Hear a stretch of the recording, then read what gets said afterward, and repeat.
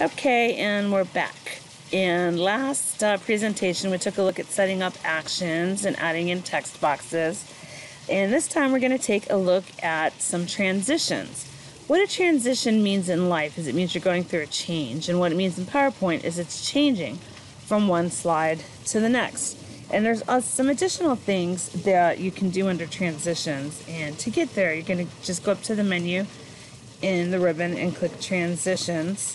And it brings up transitions that you can apply individually or to all slides. But before I get to that, I want to come over to the right-hand side. You see some options that say Advanced Slide on Mouse Click. Now, right now, we set up navigation using our images and a home button. And right now, the user can still click anywhere on the slide as well as on the navigation we set up. In order for the user to not be able to click anywhere, to just use the navigation, we've got to turn off on mouse slide and apply it to all of our slides. So now if we click on each of these slides individually, you take a look up here at the right, you see that the on mouse click is in fact turned off for all slides. Okay. And that takes care of that issue. Now, we have all of these options to make one slide change into the next. If you click this bottom arrow, you're going to see possible transitions that are available on it. And you can choose any of the subtle ones, any of the exciting ones, or any of the dynamic content ones. I recommend you stick with the subtle ones or the exciting ones because they seem to work better than the others. And one of them that people like a lot is this curtains one. And right now that's just applied to that one slide. You can apply it to all slides. Clicking in your thumbnails, choose Control A to select all slides, and then we will do curtains. And that is now applied to all slides.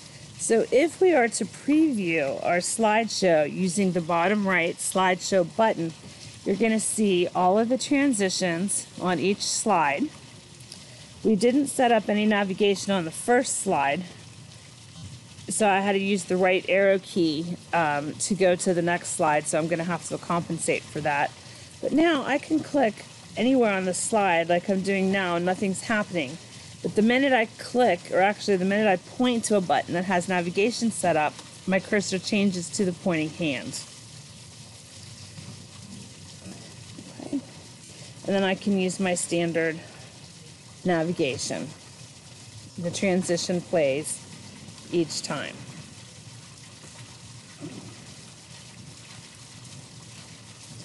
Okay, to get out of slideshow view, I will click the escape button on the keyboard. Takes me back to regular slideshow mode. I somehow got an extra slide down here, slide 6. I'm going to select and delete it because I don't want that. I think that's from when IT was playing with my computer the other day. But I'm going to go to the first slide and add a little navigation button that just says enter or begin or something along those lines. So what we did before to insert the home button is we went to insert, we picked a shape, I drew a little shape on the screen, and I'm going to do it again. And with the shape selected, I just begin typing, and I can format my shape however I want. I'm going to make this button with one of the pre-filled color codes of black. Now I have to add my action, insert, action, hyperlink to, I could do next slide. In case we add or delete slides, it will automatically update if you're choosing a slide number. So I'm going to just send it to slide number 2. And also we might want to add an exit button on here. So I'm going to do that with just a big old letter X in the upper right hand corner where people are used to seeing it. I'm just going to do capital X. I'm going to center it, select it, and make it really big. Okay, I'm going to add a shadow to it. I'm going to make it bold, and I'm going to add the action. Instead of linking to a slide, I want to end the show. And then I'm going to do Control-C to copy that.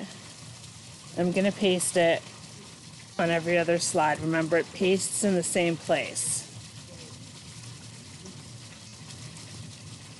Okay, so now, oops, I didn't want to rearrange those. Now, if we preview our slideshow in slideshow view,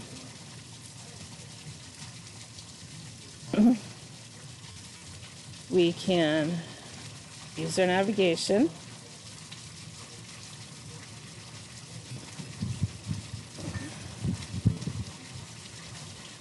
And we can actually exit at any time. And that is how you do transitions and make the action buttons function so the user can't click anywhere to continue. And that's all for this slideshow. Thanks.